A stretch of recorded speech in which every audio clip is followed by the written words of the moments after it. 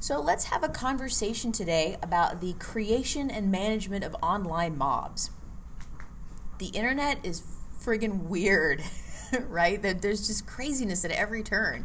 And a lot of the time it has to do with the way that we self-organize on the internet. The locations that we go to are almost like a signpost for the kind of activities we want to participate in, which is really interesting to me. So we're going to talk about 3 different kinds of online mobs today. We're going to talk about what you could call the equivalent of a flash mob, when someone does something on the internet and instantly everybody knows about it. We will talk about what they call anti-SJW movements like Gamergate and the Sad Puppies. Why the hell not? I might as well tackle it sooner or later.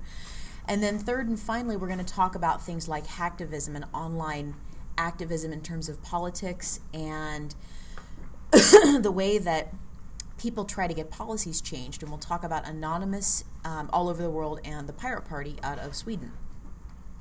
So first of all, how many of you have heard of Justine Sacco? You ever heard that name before? What about the woman that tweeted about not having to be worried that she was flying to Africa and might get AIDS because after all she's white?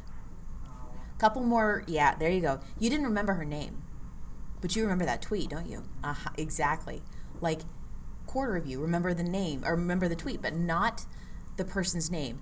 And yet, when you go Google Justine Sacco's name, what's the first result that pops up? Isn't she a bigwig somewhere? She used to be a bigwig somewhere. Or am I thinking of another white person that said something?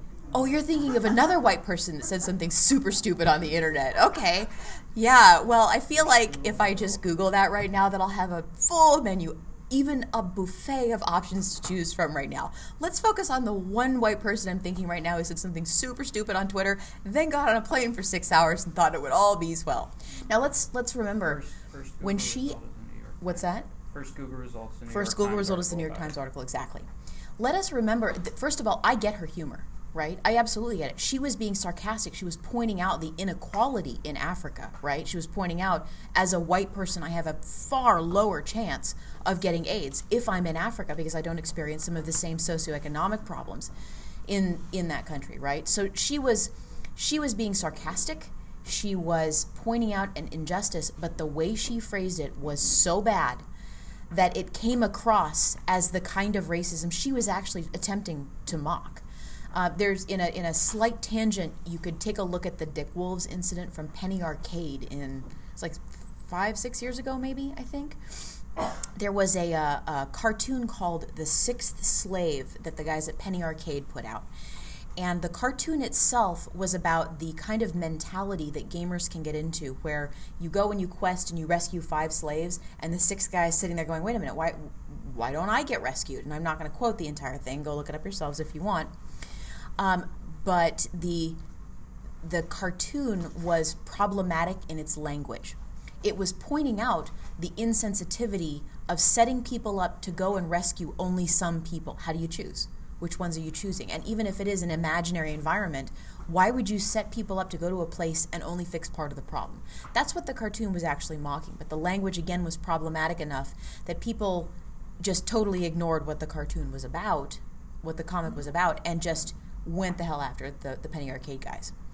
The cartoon itself, for me, was not a problem. The way they responded to it was a little problematic. I will definitely say that. I come down on the side of the people who think that it was the response to it that was the problem and not necessarily the cartoon itself. And the same thing, I think, is definitely true of what happened with Justine Sacco's tweet here, where she is pointing out an injustice, and a really bad one, but she did it so badly that that's all we remember about her. And on the surface, prima facie, for the rest of her life, that's going to be what people know about her. We almost none of us get a chance to get really, really famous, and yet you don't even have to know her name to know what I'm talking about because you're on the internet and you see what's going on. So what happens when you do something like that and it shows up in Google results for you for the rest of your life? So I'm not just going to point out what these are. I'm actually going to show you some of the things that I would do to fix this problem if I was this person. Persecution, but it's more widespread because more people get the information. As opposed Persecution? to something in a small town and then everybody doesn't like you, you move away, start over. You can move away and start over, exactly, and that's the problem there. Okay, so you can't move away from the internet and start over someplace else. I mean, well, so you sort of could, maybe on darknet, but then you would turn into one of those people. Learn another language, maybe. Now, that is an interesting thought. What if you learned another language? If she basically just exited the English-speaking world, that is a solution I never thought of before. I love beginner brain. What's that? Yes. It could still haunt you. Hey, hang on first. We got a hand in the back. Go ahead. She couldn't claim she was going through a hard time and then publicly announce that she enrolled in counseling. She could publicly announce that she had gone through a hard time and was enrolled in counseling. Yes, I'd personally take it a step further. I mean, I would be doing mea culpas in a blog. I would be starting a podcast, whatever it was. I would have to recognize at that point that that was the thing that would define the rest of my life if I didn't redefine it myself, right? When something like that happens to you, either it defines you for the rest of your life or you redefine it yourself. See, in an interesting side note, Monica Lewinsky. Yeah. See how she's redefining her life right now. Not, she tried to get away from the incidents in 1997. There's no way to escape from that. She'll never escape from it. So she's redefining herself around it in a different way to help people, right? So when you do something like that, that's that friggin' stupid, basically your only option is redefine yourself around helping to fix the problem that you inadvertently contributed to, right? It sucks. That's your option if you want to go anywhere in public life ever again. She could always retire and do pottery, I guess. 40, 50 years from now, no one's going to remember it. So it's a little scary, isn't it? That's how fast that could happen. I was recently in a situation where someone, how to put this, somebody asked me to do something that I found very problematic in a racist sense. And it was the way that I was asked to do it, and I pushed back and did not do the thing in a situation where I was expected very much to do the thing. And it caused a problem, and it caused me to break off with a social circle that I really enjoyed. But whether their intent was good, and it was certainly good, the price for having done something like that could have been so high for me that it was simply not worth it. And that's a scary thing to do. But you know, that social pressure is also a good thing. Experiencing that widespread social pressure to do something because it's right, and because you would be a bad person if you did something that was problematic in terms of sexism or racism or any of the other isms, I don't necessarily think that's a bad thing at this point.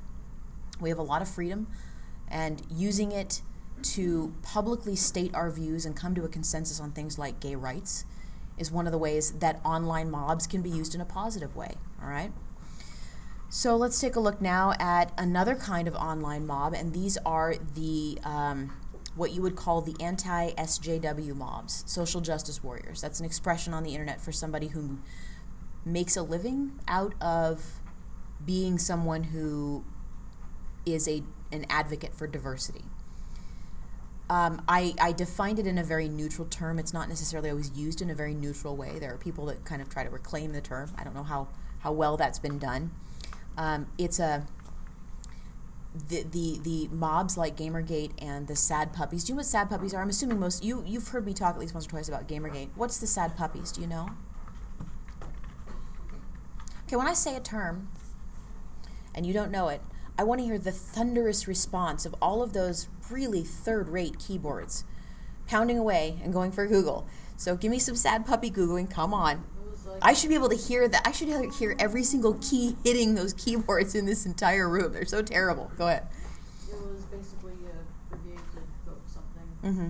Basically make something win by having a bunch of people vote on it. Right. As opposed to just voting on it. Literary awards. It's the equivalent in the science fiction and fantasy world of Gamergate, where there is a backlash against what is seen as prioritizing diversity at the expense of creativity and freedom of expression in either games or in science fiction and fantasy. And I'm stating it very neutrally because I know people on all sides of these situations. I'm sure you can figure out which sides I sympathize with the most. I think tastes are changing faster than some folks would like to see them change. And I think that's really where this backlash is coming from. Most of the people involved in these debates are bloviating, and they're full of hot air on the internet. That is not a crime. There are people that take it too far in both of those movements, and the idea that you should and can create a block to stop people from winning something that a general portion of the public thinks that they should win is a strong use of political power and a strong use of social and technological power. I would be very interested, I'm not entirely sure that I know which direction I fall in this. I'd be very interested to know your thoughts on whether or not necessarily either Gamergate or the Sad Puppies or any of these social justice or backlash movements are right or not, but whether or not the tools that they're using should be used. Whether or not the tools of the kinds of comments, the kinds of reactions that are being given are appropriate to fight the battles that they want to fight. Is it okay to do it this way? I don't really know the answer to that question. Some of the tactics I've seen Gamergate and the Sad Puppies use, like creating blocks of support to get a thing done, seems pretty reasonable to me, right? So, I mean, this is what we call a caucus in United States political campaigns. So, which is just coming to an agreement, coming to a consensus, finding candidates. So, all right. So the next part of this is, now that we get what that flash mob can do to your life and what online movements that are political power blocks to get something accomplished or stop something from being accomplished are, the last part of this is looking at hacktivist movements like Anonymous. What's Anonymous? Exactly that. Well, I like that answer. Okay, Anonymous is exactly that. I think it's funny when people think there's a leader of Anonymous. You think it's funny that people think there's a leader of Anonymous? Like sometimes when they're like, yeah, the leader. The leader of Anonymous. Yeah. There's. They all agree to do something. I sincerely doubt that all of Anonymous ever agrees on what day of the week it is at any one given time. That's the point. But Yeah. a bunch of people are doing one thing, it's because they individually want to. Mm-hmm. It's absolutely true. A bunch of people are doing a thing because they want to. What are some of the things that you've heard Anonymous do? They just popped into the news just very recently. What happened? They shut down ISIS. They shut down right? ISIS's Twitter. And weren't they the ones that also Did they do that? Okay. were saying they were going to release names of people that were in law enforcement in KKK? Said that they would release. They did release the names of people who were both in law enforcement and the KKK. How do you feel about that? How do you feel about Anonymous releasing the names of law enforcement officers who are also part of a private organization? Seems legit. Seems legit. It's a private organization, but Sure. what Okay. what they believe in, what they're connected to, seems like that. And especially if they're law enforcement. If they're law enforcement, Yeah, okay. why not? What if they're members of the Communist Party? Maybe, maybe not. They're the exact same kind of organization, both taxable and in terms of probably the number of people that support them rapidly in the United States. Communist Party doesn't have a history of violence. The Communist Party doesn't have a history of violence? Oh, Not like the wow. KKK. Okay, not like the okay. Well, Let's look at prison. so I'm gonna point you at Wikipedia on that one, and we're gonna have a very extended conversation about this. However, oh no, you need to look at the history of the Communist Party in the United States. Check out the 1920s and 1930s. Yeah, this is. So the question of violence is a really good one. So is the crossing over, is the point of the problem not their political viewpoints or social viewpoints in terms of racism, but is the problem that they're advocating violence? The problem is more they're advocating something that's detrimental to others. They're advocating, well, everybody advocates something that's detrimental to others. If I advocate raising the taxes on the wealthiest 1% of America, that's taking away from the welfare of the 1% of America. Doesn't conflict with the job. Well, I think Anonymous helps to try to move movements, so they've hacked other websites too. Like Yes, they do. They hack a lot of different websites. Yeah, they dox people. I've been doxxed. I know what that's like. What's that? There's a lot of different cases of animal abuse, and they dox people. Yes, they do.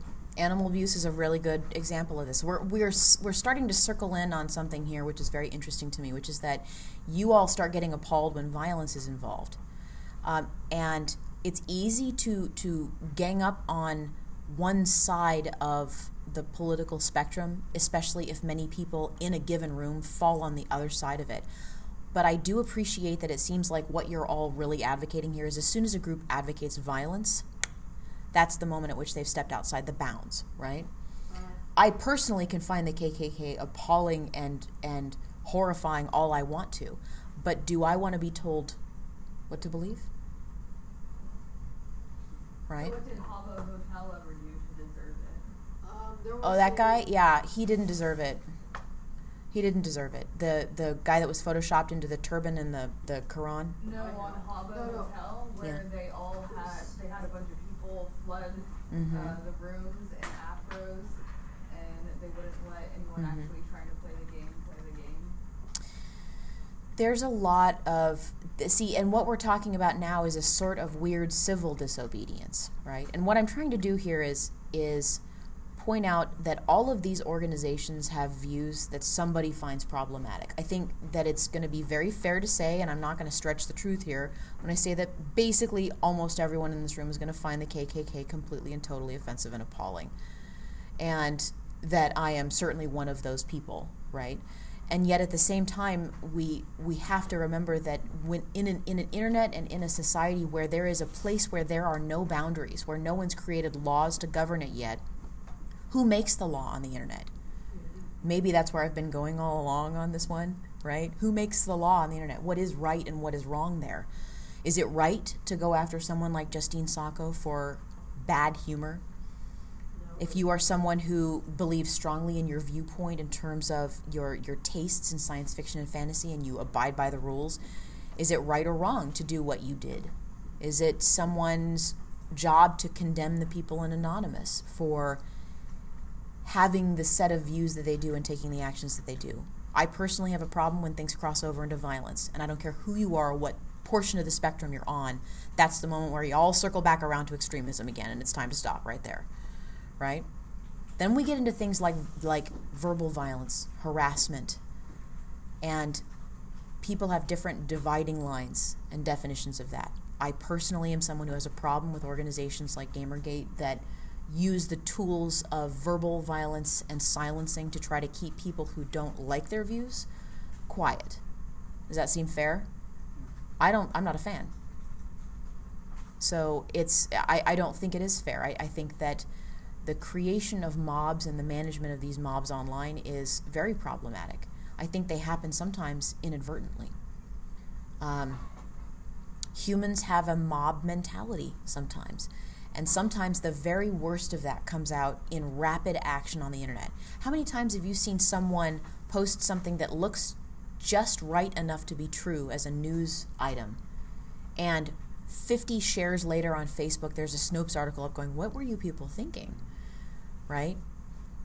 People react rapidly and emotionally to things that they see, and on the internet they are given the tools to do so much faster than operates with their ability to make sound choices, I think. I'm trying to be as moderate and open-minded as I can here. I've got strong views on a lot of these situations. But I think that just as we don't necessarily always get to decide who makes the law on the internet, there are also sometimes very positive effects of this online mobbing behavior. Do you remember the kid, Ahmed Mohammed, who got busted in Texas for bringing a clock to school, right? There is no doubt that was inventing while brown, right? No doubt whatsoever. This kid was targeted because he was Muslim, right? So the actions that many different invention maker, hacker communities, the world as a whole were spurred into, I feel were very positive as a result of that. Many organizations are now funding schools and scholarships to bring kids from rural areas into environments where they can be permitted to invent in peace, with a special focus on making sure that people who are traditionally disadvantaged get an opportunity to do so, which I think is wonderful, right? Okay, so there's great things about it just as much as there are sad and scary things. How do you feel about this? So Did I present it well enough to you to give you an idea of what's going on without, like, driving any nails too hard into the wood here? Go I ahead. think with like Justine Sacco, Mhm. that's something that news media outlets put it out there to basically use as clickbait to up their ratings. Clickbait, and whether or not the media is complicit in the creation of online mobs. I wonder if I have lots of opinion on that too. Yes, I have opinions on that one. Yes, that happened. She was turned into clickbait really fast. 6 hours later, right? She gets off the plane and her entire existence is over. She was fired while she was on the plane. Yeah. I don't know what happened in her home life and her home situation, but she yeah. So if she's reinventing herself or taking some time off, then good for her. I get her original intent. I get the original intent of the Penny Arcade guys who posted that comic that was problematic. There was even a hashtag that popped up asking, Has Justine landed? yet? I remember Oh, that my hashtag. God. Yeah, exactly. And everyone's sitting there going, and it has that whole like baby Jessica feeling, like you're just sitting there going, oh my God, what is this woman going to do when she gets off the plane, right? Talking about it right now, posting this video on YouTube, am I contributing to it? Depends on who you ask. Depends on who you ask. And that is a very smart answer, and we're just going to leave that as the end of today's lecture.